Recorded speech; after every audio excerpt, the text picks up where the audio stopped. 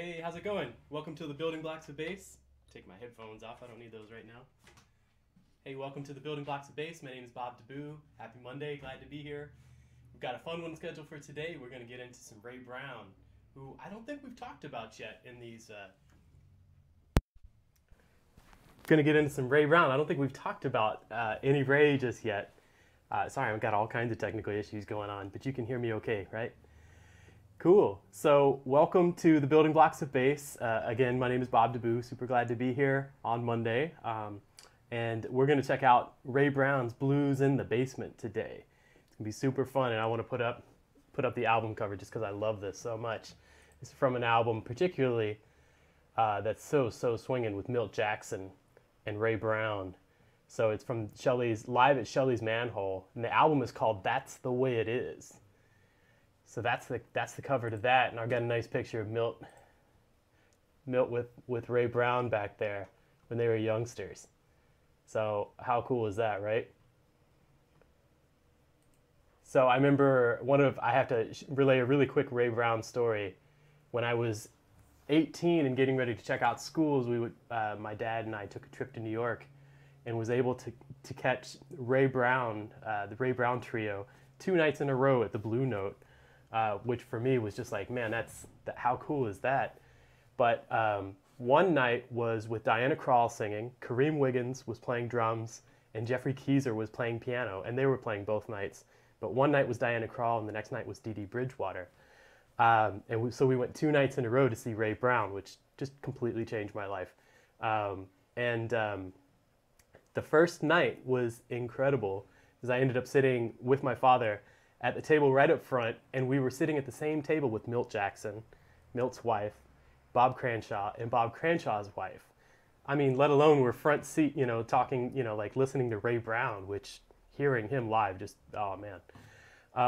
But then, like after these gigs with Dee Dee Bridgewater and Diana Krall, the Very Tall Band was going to get together, and so Milt Jackson was going to play, the next few nights, and I think they made a recording of these sessions too. So very, very cool, right?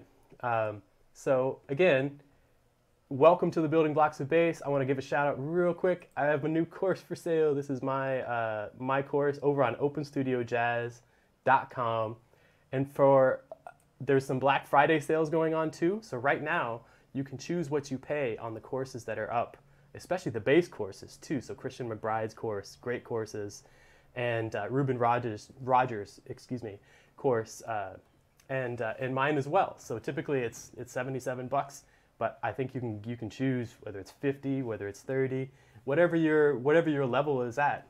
Go and check out the course. Okay. So without further ado, I wanted to get into some of Blues in the Basement.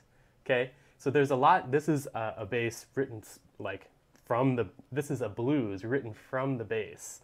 No doubt about it. There's a lot of open strings in it, a lot of double stops, and you can click the link down below to get a full sheet of the worksheet that I'm using today. So I've transcribed this from that album the way it is, and we're just going to do the melody today because there's quite a lot, and it's very bass-centric, as I said earlier. It's very bass-centric, and we're going to talk about some just fun bassy type of stuff today. So let's hear it first. I'm just going to play the melody, and it's about at this tempo. I think I had it at where are we at? So this is 80, so 160 for beats 2 and 4, and I'll just set it on 2 and 4 for right now. Okay, and please leave comments, questions, anything you want to talk about over there. Okay, so this is an E blues, and this is Ray's Blues in the Basement. I'm going to play it, and then we'll break it down a little bit and practice it together. Okay. 1, 2,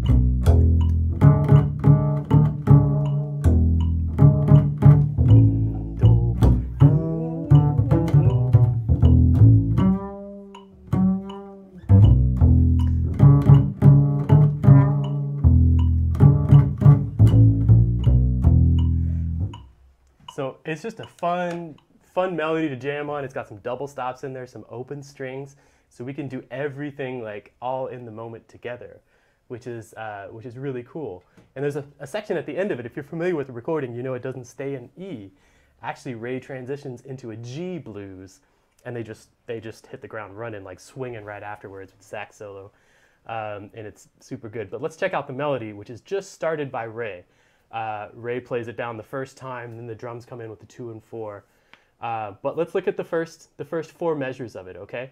So, as I said, it's in E, which is perfect for the bass, right? E, A, D, G, our open strings, can really help us play the roots as the roots progress or as the blues progresses. So the open strings, you know, they're already there for us, especially the open E. So we look here, we've got this E, and we can let it ring, right? To get that root note, and that frees us up to play. Now this may look crazy if you're not too familiar, like if you're not too familiar with reading music or whatever, or with double stops. This is the 3rd and the 7th of E7. So we've got E7 here. On top is a G sharp, which is the 3rd, and then D is underneath it, which is the 7th, of course, right? So it's we're playing the shell of an E7 chord. And it's a tritone, right? Which is this, that siren type of sound, or YYZ if you're inclined.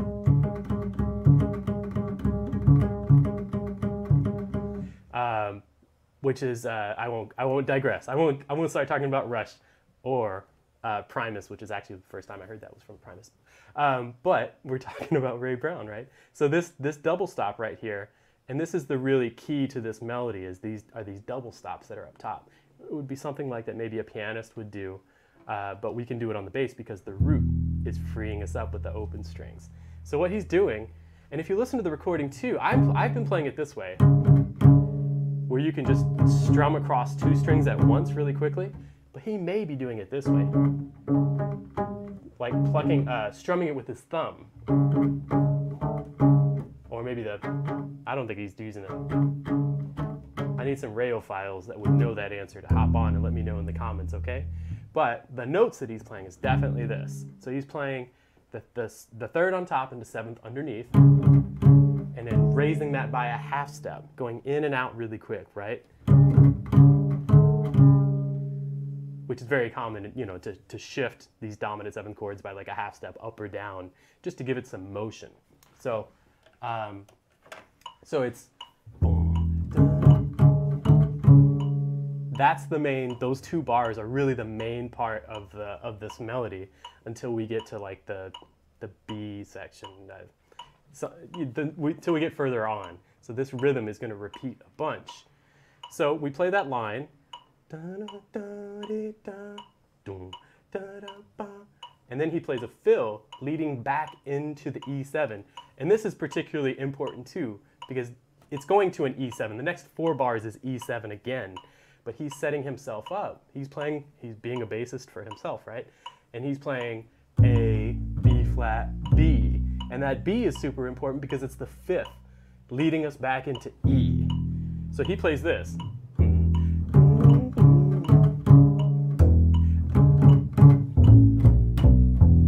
And it segues perfectly, you know, like to get us back to that E7, okay? So that's what's going on with this melody. And as it repeats, those little fills at the end kind of change around too. So you can find all of this, again, click the link down below and you can download this worksheet if you don't like seeing it, you know, on the screen the way that it is here.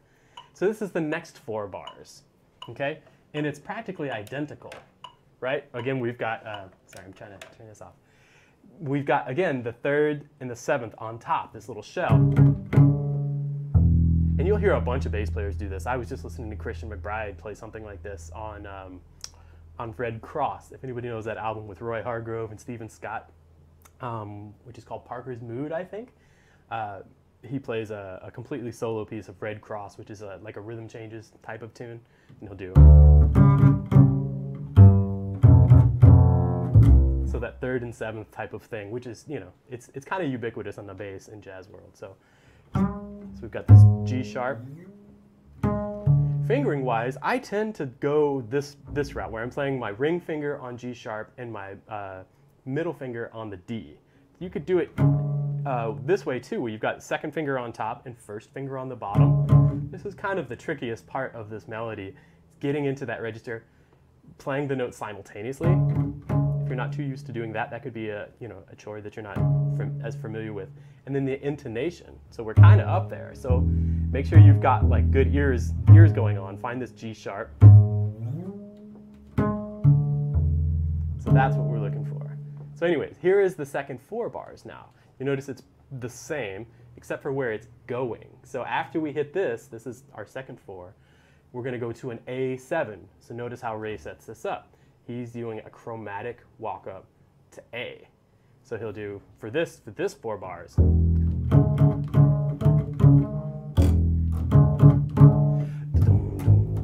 so there's no doubt like where he's heading. He's heading to the 4 chord there, right? So let's check that out real quick, all right?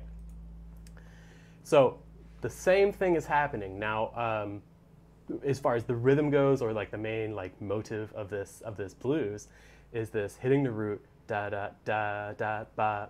Now here we're seeing still thirds and seventh on the top, but instead of the third being the highest note, remember on E it was G sharp and D.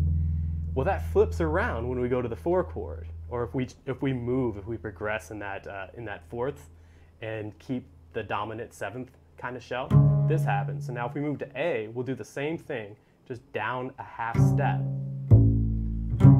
So it's no longer the 3rd on top, now it's the 7th. So G is on top, C sharp is underneath it. So that way we have like a chord, an all-together chord on the upright bass, right?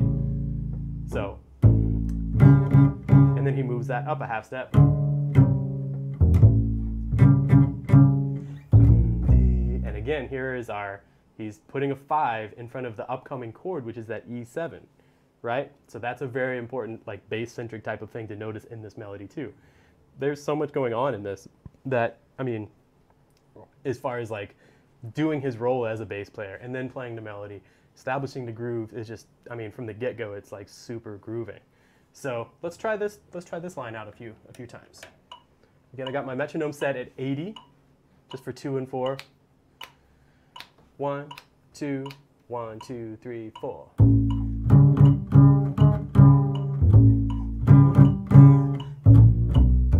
That's where that's heading, is back to an E, right? Let's try this line again. 1, 2, 1, 2, 3.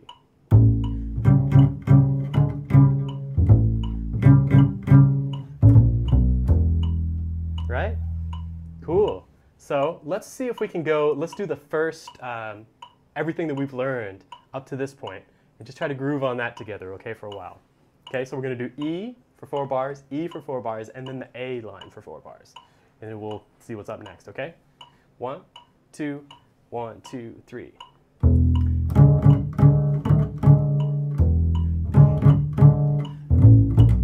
Oh. Now heading to the 4 chord.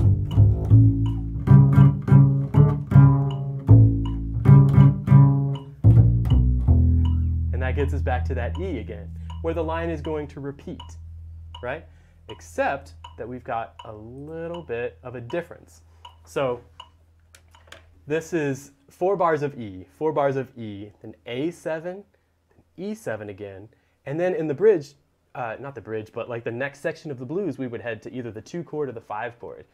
And what's coming up is the 5 chord. So we've got this E7 happening here, the same thing, the double stops, moving that around a little bit, doing the half step bounce thing. And then what he's setting up for the next chord that's coming up is we're heading to the 5 chord.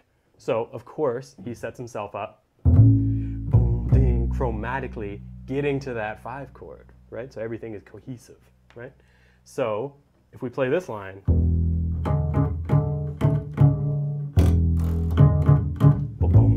dun, dun, that's that 5 chord in the blues, right?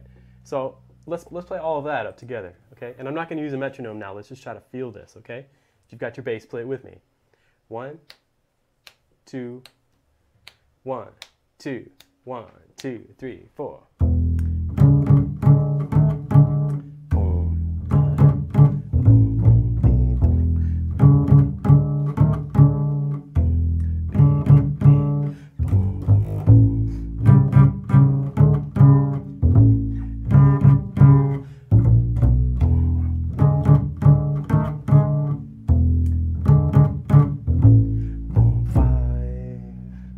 So as long as that's feeling good, and that, I mean, at this point, this is only thing that's happening in the track, right?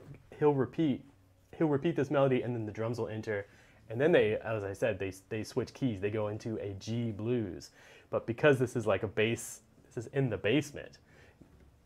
That's why it's in this key, because we have these open strings, E, A, and the 5 is right next door to that, right? So let's check out the next section, all right? Again, you can find all of this in the link down below if you would like a sheet for it. It's free, you just have to sign in, go check it out, okay? Also, please consider joining the Facebook group, The Building Blocks of Bass. A lot of bass players in there. We just like, you know, we can talk about what we do in these sessions, have suggestions for any upcoming session ideas. I'm all ears. We're just here to talk about bass and to get better. So anything related to that topic is all good in the Facebook group. So now let's look at this. This is where we deviate from that main riff that's going on. And basically he's hitting the 5th, right? So here we are at B7. But the melody is not so B7-ish, right? It sounds more like he's hitting some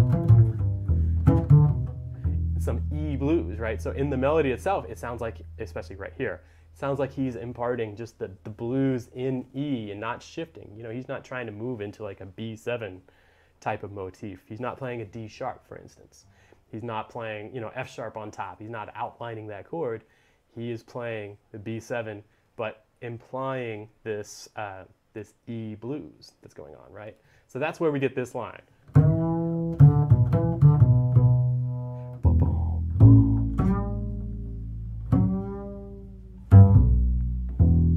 Right? So he sets himself up. Here's our 5 chord for 2 bars. He sets himself up into the 4 chord, hitting the root, and then the 7th, or the minor 3rd, like one of the blue notes in that sound. Right? That type of job. So let's play this in time. Let's check it out.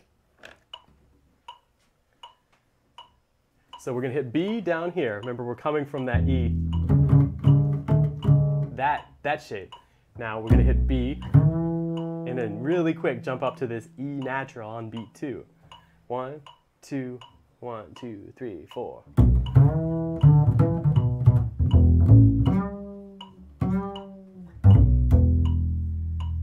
Right, and he's definitely doing, I mean, just listen to the recording. That's the easiest way to explain what's happening here for these G's that are up here.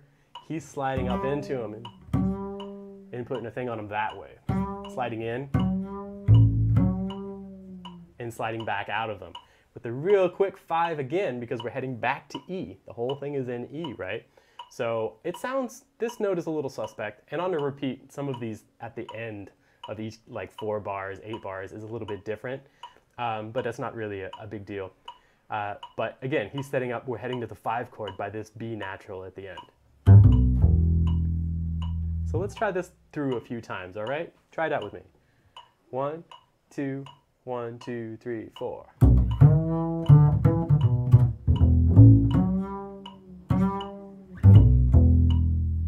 Let's try that much again. You ready? 1, 2, 1, 2, 3, go.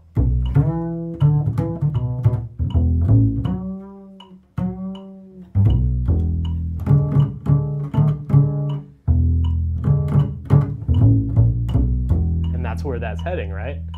So let's try this whole melody now. Now, if you would like to see it, of course, just click the link down below and you can download it. I'm not going to put it back up on the screen, but it's a fairly simplistic melody, especially once you've heard it. It makes a lot of sense. So let's try it through a few times, okay? We'll do it, actually let's do it through once, and I'm going to talk about how Ray modulates into the next key, which is super hip. He's using even more of these open strings. So I want to get there, but before we do that, let's make sure we've got the melody down. And you can always, too, go back and rewatch these videos, pause, check them back out if you want to see anything we're doing fingering-wise. If you have any questions about fingerings, head over to the comments. We're going to check that out after we've shedded this a little bit more. All good? All right, let's try it. Let's try blues in the basement. So you might want to find that G sharp first before we play. The open E should be no problem, right? As long as your bass is in tune. 1, 2, 1, 2, 3, go.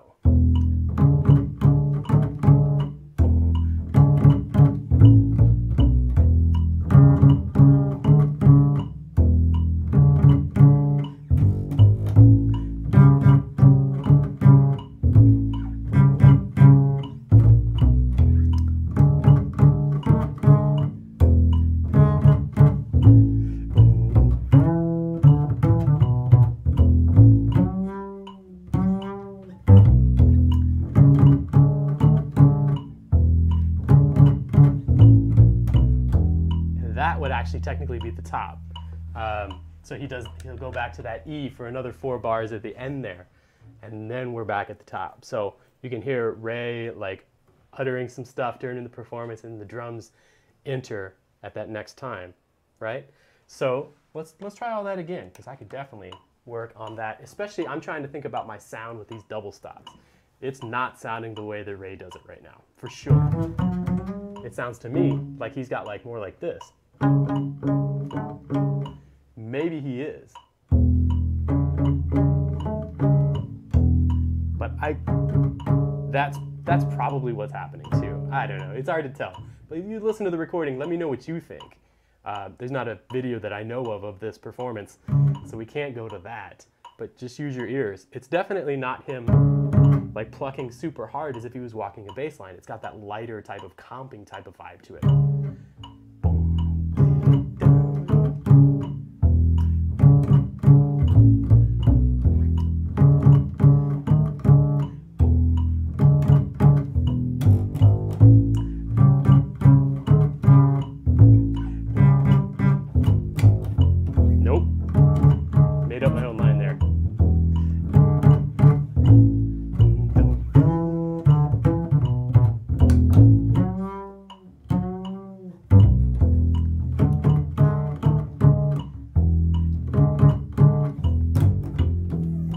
Doing some type of walk back. That is definitely not something that Ray Brown. I don't know where that came from, but he would definitely do that, more likely that line, and not the BS I was just doing. So, all right. So, and again, this whole sheet, you don't have to see it in the sections that I'm putting up online, but that's the idea. So now I wanted to get into the next bit. And of course, like I was saying, any comments, any questions, criticisms, whatever, let me know. If you're just joining us, I wanted to put on a little inspirational photography. This is Ray Brown playing with Milt Jackson when they were youngins. I wonder, they must be in their 20s there, you think? And this is the album cover that we're checking out today. So this is for the Milt Jackson Quintet featuring Ray Brown. That's the way it is. There's some great cuts on this album. It's so swinging. Do Frankie and Johnny on this one. It's super good. Yeah. Check out that album. Let me know what you think if you've not heard it. So swinging. So now here's what happens, and this is kind of like awkward to look at, but this is like what in the sheet that I provided is like the second ending. So here's the last 4 of what would regularly be the melody, except Ray is now moving through the cycle of fourths. He's starting in A, I'm sorry, he's in E, and then he'll jump up a fourth to A7, and then he's gonna like further down, that second line down there, excuse me, he's hitting a D7, which is setting us up for that G blues that's coming up next, okay? So E, A, D, and of course they're heading to G, so it's kind of like a bass nerdy joke built into the whole song itself, right? Like, so he's in E, transitions to A, D7, and then finally they swing it out in G7, and he transitions back into the key of E to play the melody out further down the road. But this is really hip how he gets there. So here's the same idea where he's playing E, and then the 3rd and the 7th on top. And then to A. So all you have to do is move that 3rd and 7th down a half step and they flip, right? The 7th's on top now and the 3rd's underneath it. Same thing with the voice leading on piano. If you're doing some 3rds and 7ths like shells, things like that in your left hand, that's the same thing. You would just move it down a half step. Same thing here, right? To the D7.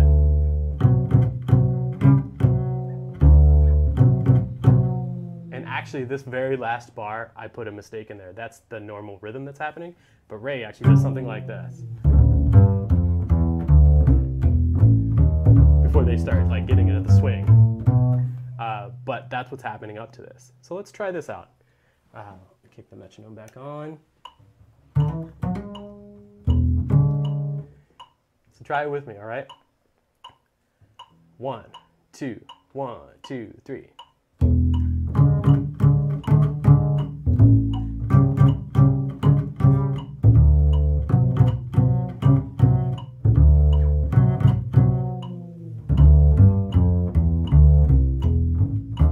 That's where he goes into the blues.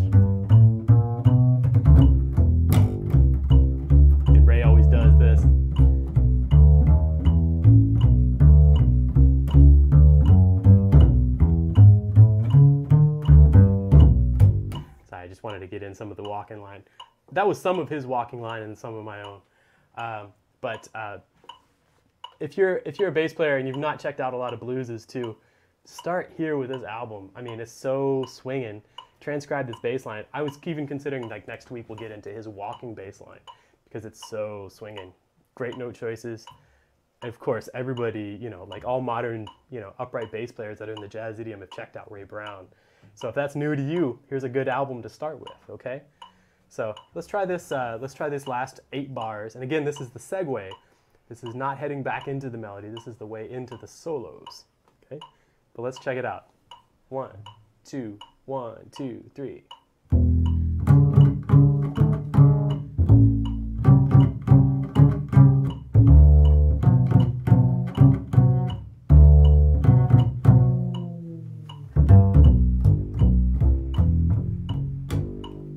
Make sense?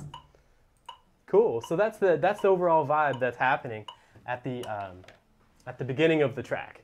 So that's Ray doing the whole melody. Again, he's doing the head like one time, just Ray Brown. Then the drums are coming in the next time, and they build into the swinging section. They hit after they do that modulation E A D7, then they go into that G blues, and everybody's in. Everybody's hitting at that point. So let's try the whole melody a few times through. Try to get it to feel good. Now I started off with everything more or less at tempo. They're about at that tempo we're at with the metronome. But let's slow it down a little bit and see if we can make it feel good slower, okay? So I'm gonna cut this down. Let's see how much. What if we set it at 60? And to try to make that feel good. That could be a challenge. So again, we wanna hear this. And inside of all of these beats too, I wanna hear the quarter note, of course. Maybe some triplet. Triplet, triplet, triplet, triplet, triplet, da da da da ba ba boom dong da da da dong dong ding dong. So when you're playing, you know, I think it's really important to be able to hear what it is you want to do. Don't just stick your fingers on the bass and expect it to make something that's swinging. You know, you have to like be able to hear that rhythmically, and your note choices, knowing what note's coming up next in your mind is going to help you to be able to put it on the bass. So that's super key. So let's try just that first 4 bars really quick and try to make it feel good at this new tempo. Again, we're at 60, which is a little bit slower than the original, right? Let's try it. So 1, 2, 1, 2, 3, 4.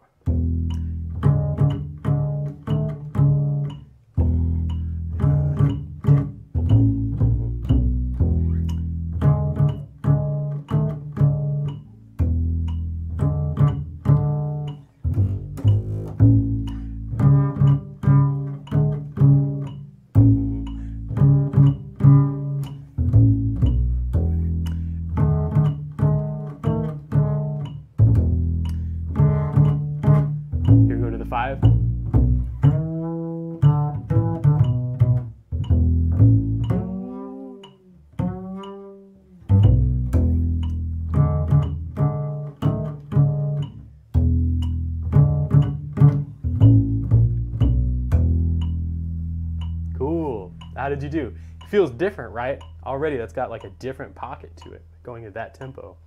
But I definitely encourage you to do that. Like if you're playing something faster too and it feels okay, slow it down. See if you can make it feel good slower. It's always gonna trip you up. Everybody thinks that, you know, we want to jump up into the hemisphere playing stuff fast.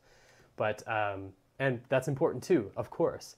So maybe we should do that on this too. See if we can't bump up our tempo and go the other direction now. So we were at 80. Let's throw it on 100 and see what that feels like. Nah, it's gonna be different. I've not done this before, so we're just gonna do this. But if we practice it and we shed it at this tempo too, I think it has something, you know, really when we bring it back to the tempo where it sits better at, we're gonna feel it in a different way. It's kind of like if you've ever practiced a lot of odd time signatures and then go back to playing in 4, you're like, oh man, this is fun, you know, to be back in 4 and not have all this. Anyways, that's a personal opinion. Same with keys. Like if you're used to playing a blues in B flat, but you've been shedding D flat for like the last, you know, weeks, And you go back to B flat and you're like, dang, okay, this feels right. Same idea. Let's see if it happens here in this case. All right, so this is faster. Play lighter, just relax. I'm telling myself that, all right? 1, 2, 1, 2, 3.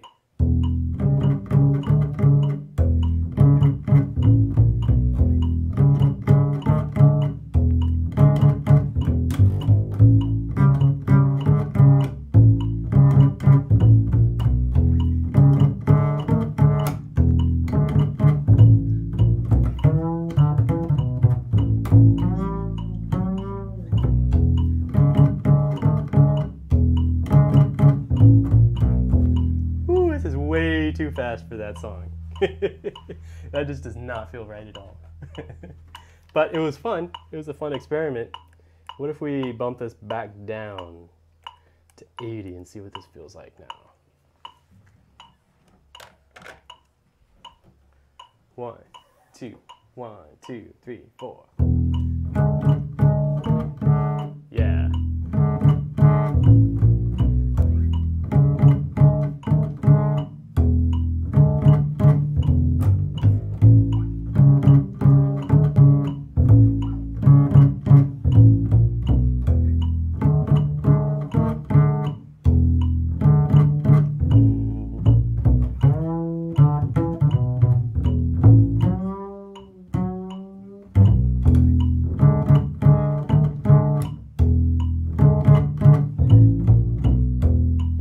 Way better, didn't it?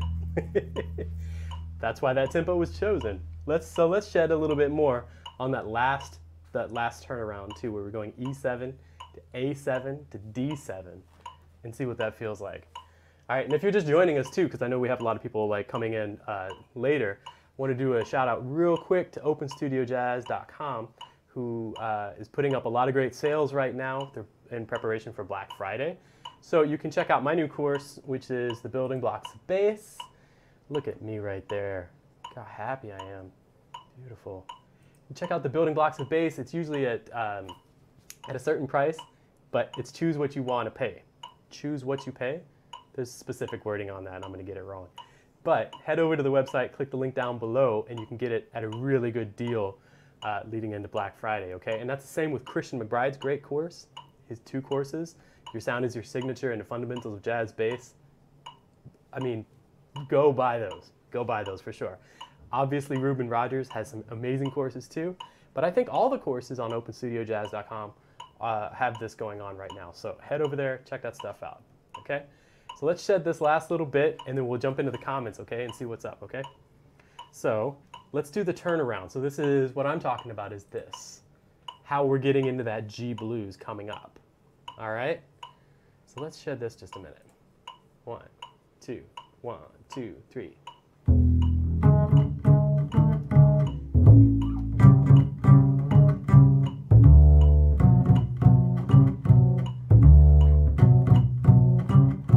Now what if we move that around? So this is coming to mind right now. What if we move that concept around? We thought about, like, next we get in G, right? So the 3rd and 7th on top, we would just lower that down another half step. So we were coming from D7, right? But we can get to G.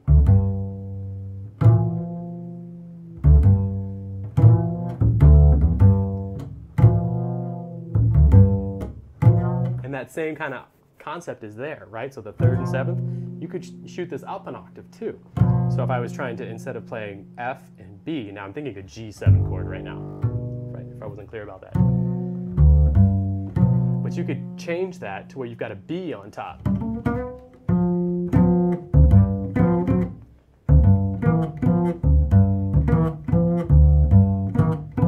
That kind of an idea. You have to watch the intonation, obviously, but that's the idea there. So if that's in G, what about in C? That's E on top and B flat on the bottom.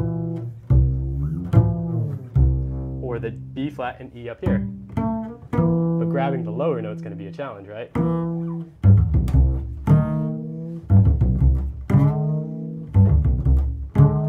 can always kind of slide into that too, give it a little bluesy vibe that way. F7.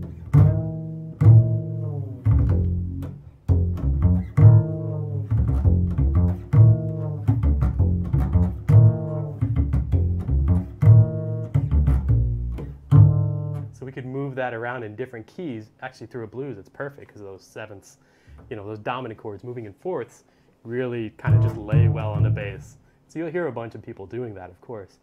And again, if you flip that up, instead of an E flat on the top, put an A on the top,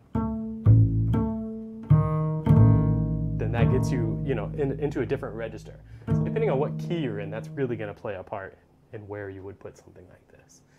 So that's a few of the things, inside of Blues in the Basement that I think are really important to check out, like from a bass player's perspective. Maybe not so much the double stops. We don't do that a bunch when we're being foundational, like accompanists, That's not really, what people are trying to hear. But the strong fundamental, like hitting the root, especially on beat 1, big time, preceding the next chord coming up, either chromatically, like we noticed, getting to the A chord, or by a fifth. That's super common. People want to hear that, behind them when they're playing, and it makes it just really clear to the listener, So if you do, that's where you're going to head. If you do this, you're going to land there, right? So that's a big, big thing. And we've talked about chromaticism and stuff before. But inside of this, there's a bunch of stuff. Groove, moving that stuff by a half step, the double stops. And plus, people just like to hear that sometimes too. So, all right, that's Blues in the Basement. I'm gonna head over to the comments. Let me know what you got, all right? Yeah, and there's some good information down here as far as what's going on with the Black Friday sales. What's up? Hey, what's up, Nick? You're back. Good to see you again. 2 weeks for 2. Awesome. You made it on time. My man, thanks for being here, as always. What else do you got to say? Hey, Mark. How are you? It's my buddy Mark. We were in the Christian McBride boot camp together. Yeah, great player. Good to see you, Mark.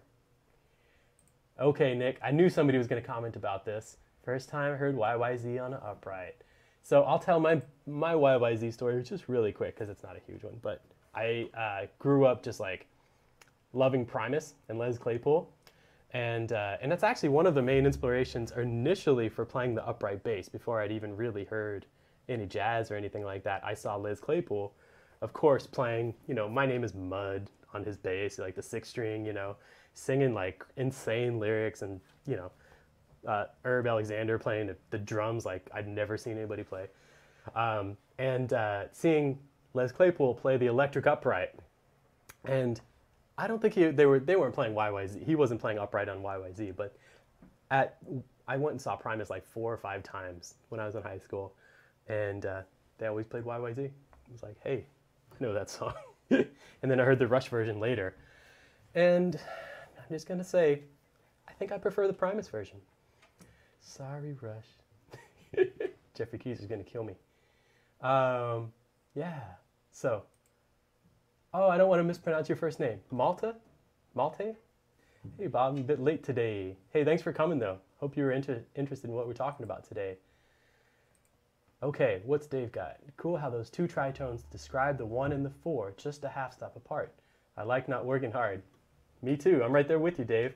But yeah, it's brilliant, right? Just the flipping of those octaves in the register. And it's voice leading, right? I don't think I even uttered those words, but that's basically what's going on, right? The thirds and sevenths here on a piano, when they're comping, they want to keep things close by, not going something like this. I mean, you could, but that's a big gap. Maybe for effect, that would be awesome. But that's right next door, right? So it makes it a little bit, and especially with the open strings, you don't have to move your left hand except for that kind of stuff, right? So, but yeah, Dave, it's super cool, right? It's all right next door to each other. Okay, oh, Edelson Sanchez.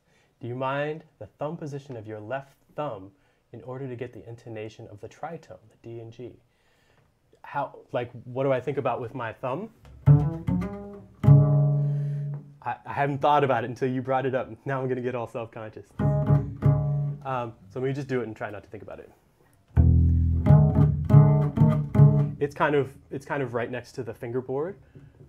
You don't you know, that's not really going to work to keep it behind the neck, right? Because at least on my bass, the heel is right here, and I can't quite get that. Trying to make sure I can see my hands here. You could maybe bring the thumb over the neck. So I know some cats are into that, like using the thumb to like hold down the string a little bit can make it easier to play, especially when you're going higher on the bass, right? So, but for myself, it just kind of comes along on the side. I'm maybe lifting it up sometimes. How are you doing it? How are you finding it at home? Is the thumb getting like stuck behind the neck, or what's going on there? Okay, 7th level of hell. I like the upper register stuff. It's hip, right? Yeah. And of course you can do this on electric bass too. Those 3rd and 7ths, you know, that's just, you know, that's par for the course. If you're playing a chord like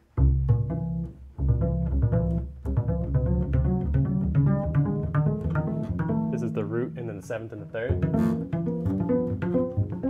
I mean, it's cool as an effect. It'd be really hard to do maybe on in tune, but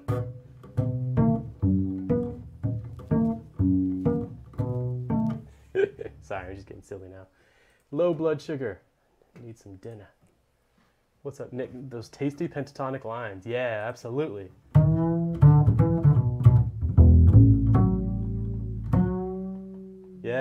Yeah, totally. Cool. And yeah, Mark already knows, man. Yeah, the walking on that is it. Absolutely, it's so swinging. Where does he go?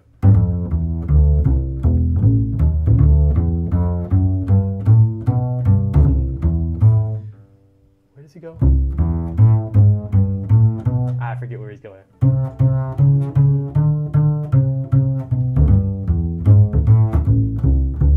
That's a whole thing in itself. We might have to do that next week. Check out that walking line. Yeah. I think slowing it down is important until I'm playing in tune all the time and getting a really fat sound. Yeah. Dave is breaking it down. Beautifully said, man. And yeah, practicing it slow. Now the sound portion, you know, we have to think about the low end, right? So we've got kind of a lot in the spectrum, which is what I'm sure Dave is like referring to as well here, you know. But on the recording too, I got to say on these upper chords, it sounds like Ray, you know, and go check it out. If you've not heard it before, of course, go check it out. But I think there's a little bit more of that guitaristic, maybe flamenco type. I was wondering if he did it with his thumb, but it'd be really hard to come back around. So that's why I'm thinking he's doing this. I think, but yeah, slowing it down to get the tone right and the, you know, the sound right is a good practice, of course. You know, I think I approached it from the sense that the groove really has to be there as it's slowed down, which is, for me, that's always an important factor. Is it grooving when I'm playing slower? You know, if the tempo is slower, it's surely got to groove, you know, like we don't have a choice. So, you know, feeling it at different tempos can really be enlightening. So, yeah, but thank you, Dave. Appreciate that. Mark's got jokes. Orange, the new Black Friday. Right on. Yay, orange from I'm just slow. Orange from like the logo, right? Yeah, the new Black Friday. I love it. Thanks, Mark. Patrick, what's up? Hey, welcome back, man. Thanks for the lesson, Bob, and the song was really groovy today. It was really fun. Awesome. Thanks, Patrick. Appreciate it, man. Yeah, it's just a good, I mean, super bass nerdy, you know, that's what we're here for, right? So, all right, Alessandro. Hello. What's up, Alessandro? How are you? I like your avatar. It looks like a bass there. Sweet. Mario, hey, Bob, just wanted to say hi. Great lesson as always. Thanks, Mario. Thanks for tuning in, man. Really appreciate it. Y'all let me know on the Facebook group too, or in the comments, what maybe we could cover in the future. If there's anything that we've done in the past that you want to expand upon more or just get into entirely, I'm all for it. Okay, hold up. We've got a question from a pianist, Zachary Williams. I have a question as a piano player. Do you have any pet peeves regarding playing with pianists or pianists comping during your solo? Any pet peeves? I don't want to put it that way. I would like to put it as in, I like the piano player to be active, not in my lower register. And I say active, I don't mean over, playing a bunch, but I mean active as in the same way that a pianist might comp for a sax solo. Like don't completely like stop comping or just give me, way less. In the same sense of the drummer, I don't prefer a drummer to like lay out entirely or go to the hi-hat thing, or the clicking on the side of the thing. It's all situational though, okay? But from a bass player's soloing point of view, what I would like to hear from a pianist is just outlining the chords really well, maybe not implying any other, oh hey, Stella's here. Do you have a live stream after this? Do I have ice cream after this? No, live stream. We're actually doing it right now. Do you want to say hi? Yep, everybody, this is Stella. She's saying hi. I'm almost done actually. Okay. Yeah, thanks. Stella DeBoo. What was I saying? Yeah, register is a big one. Don't go too low. Don't like hop into the range that I might be playing in. And listen where the bass player is playing in their register too, because if I'm playing down here, that could influence where you're putting your comping or your not comping, whatever. If I'm playing higher, if I'm playing way up in the stratosphere, then you would want to perhaps move around too, or I would want a pianist to move around too. There's a lot of options, and I know that Adam and Peter Martin had a talk on this not that long ago. She already left. Mommy's coming to check on Stella now. What was I trying to say? So pet peeves, really volume. So notice, and this is the same for drummers. Notice that we are not in the same spectrum as like we can't get as loud as a drummer or a pianist, even if they're amplified playing a keyboard. So that's a big thing. And honestly, just, don't try to imply other maybe chord changes that I'm not doing, or try to change things or answer a bunch. I don't know. It's a long conversation, but I like things that are supportive, as in I was just being a bass player supporting perhaps the piano solo. I would like the other instrumentalists to be there supporting me and interacting as well, but tastefully. So yeah, hopefully that was, stayed pretty close to on topic there. But let me know, Zachary, is that some stuff that you think about? Okay, Dave, putting the thumb near the heel helps me keep that E7 tritone in tune. Yeah, so talking about this, Dave, keeping that back there. But really moving that up a half step too. Dave, if you're still here, do you prefer 2 and 3, or are you doing 1 and 2 in the left hand? Because that would make a difference too in how, and Edelson as well, that would make a difference, I think, in how your left hand is staying put or not, So yeah, but good call for sure. Yeah, all right, right on. You're always welcome. We'll be back every Monday, okay? All right, open strings are great for tunes like Haitian Fight Song, Bass Folk Song. Yeah, yes indeed. We're talking about Mingus and some Stanley Clarke, huh? Nice, I love it. Thanks, Scott. Yeah.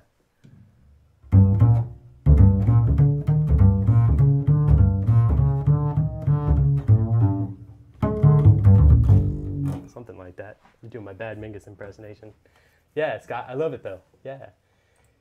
Stevie the dog, hey Stella. She says hey, of course. She's always happy to be on. Dave says hi. I'll let her know. Okay, so we've got another one from Anthony. Hi Bob, really enjoying your lessons. Thank you. Just found them a week or so ago. Great, that's awesome. I'm a piano player new to upright bass, less than 1 year. Thank you. Yeah, hey, thank you, Anthony. Welcome. Glad you found us. Yeah, you can always go to the YouTube channel, Open Studio's YouTube channel, and see any of our previous ones. I don't know how many of these we're up to now. Under 20, over 10, something like that.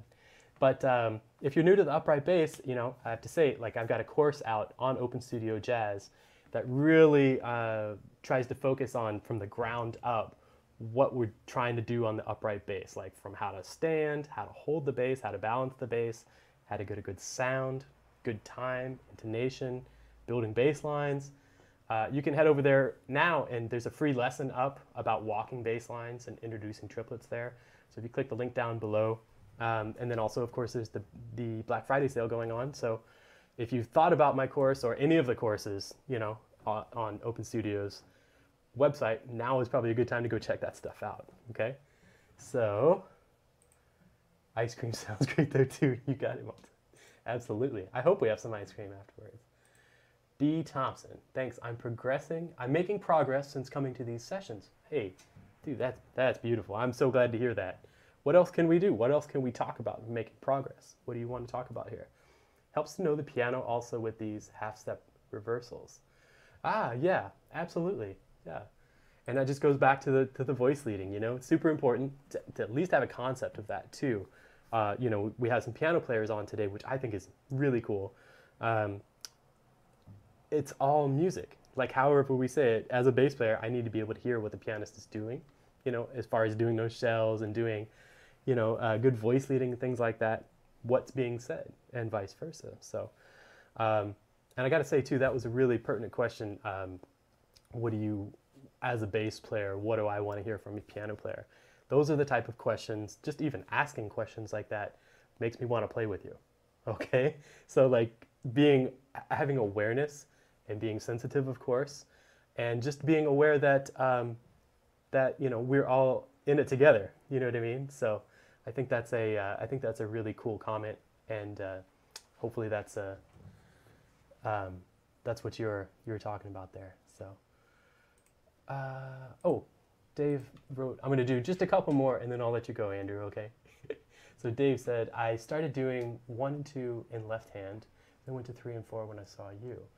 The thumb idea is just to be in touch in the curve of the neck, not all the way back in the heel. Yeah, totally. Yeah, and I do the same thing. It's just kind of like anchored there,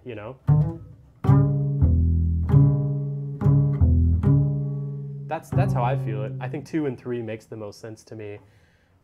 But you could do it either way, for sure, Cool. Hey, Chris is here. Quick hello from YYC. You could probably do YYZ on a Friday if you voted. We'll get into that. Yeah, we'll figure that out, right? Cool. Okay, and Zachary is back. Thanks for the tips. My old director always gave me the death glare when I comped during any bass solo. Never allowed it at all. For real? That's crazy. So I never got any experience in doing it until recently. Oh, band directors. I'm sure that person meant well. Yeah. So, yeah, I mean, because we're trying to leave sonic space for the bass, right? Oh, that sounded good to say out loud. Sonic space for the bass. Yeah, we want to stay, the bass is hard to hear, especially if the bassist is soloing down low. And, if the bass was soloing down low, playing open type of voice things in the upper register on a piano would probably suit that really well, So, yeah, but that's a great question. That's a great question. A different answer is to listen to recordings, right? Listen to how, famous piano players are comping over bass solos. And I'm sure you have before, but a lot of that is the answer. Listen to how Wynton Kelly plays behind Paul Chambers. Listen to how Red Garland played behind Paul Chambers. Listen to Benny Green with Ray Brown. Listen to Oscar. How does Oscar comp behind Ray when he's soloing? So all of that, I think, is that's all legit. Like what you hear on recordings, that's likely close to the truth. Edelson, not likely close to the truth. I don't know what I'm talking about. That's the truth. I mean, if you're listening to Oscar Peterson and Ray Brown, that's the truth. I use 3rd and 4th on the tritone, but searching a stable position. You use your pinky up there. Is that what you mean, Edison? I wouldn't, if that works for you, that's it. That's really cool. I would not recommend to any bass player to play a pinky any higher really than like the F sharp. But, it can be done, of course. But I don't know if that's yeah. Is that what you mean, though? You're using 3rd and 4th up there. Cool. If it works, that's what I'm saying. All right, pick and stone, and then I'm going to bounce, okay? So I asked this to Peter and Adam. I'm not a bass player, but I feel like us non-bassists got to show some love. That just made all of these sessions for me. That's awesome. Thanks, Pick and Stone. So, what would be your top bass solos to transcribe for us non-bass players? Ooh, hey, I like that question. Top bass solos to transcribe for us non-bass players. I don't know. I would say first, before solos, I would say bass lines. You know, like transcribing Paul Chambers, transcribing Wilbur Ware, or transcribing, you know, Israel Crosby, because a lot of times it seems like other instrumentalists, sax players, which I've given lessons to sax players, guitar players, pianists, where they're asking about bass line, you know, how to build a bass line, and that's really what comes up first and foremost.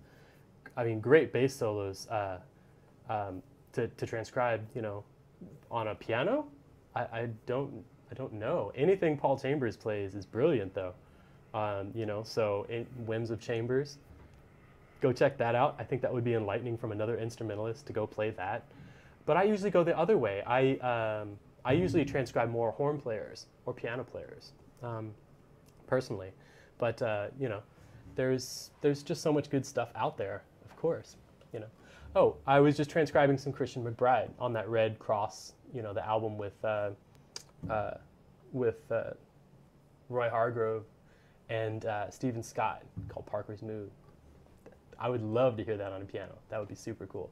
It's all bebop, you know. That's what I'm trying to say too, is that it's all music, whatever instrument you're dealing with, you know. So, okay, all right. Oh, okay. We got some clarification on the fingerings. Yep, 2 and 3. Yep, absolutely, Edelson. Yep. Cool, cool, cool. Oh, I would love to hear about this. Harvey S. Nice. I haven't heard enough of him. And I believe this entirely. Yeah, so very cool. Hey, Fernando, what's up? There is a PDF. You can click the link down below, and you should be able to find it down there. If you have any trouble with it, just let me know, though, okay?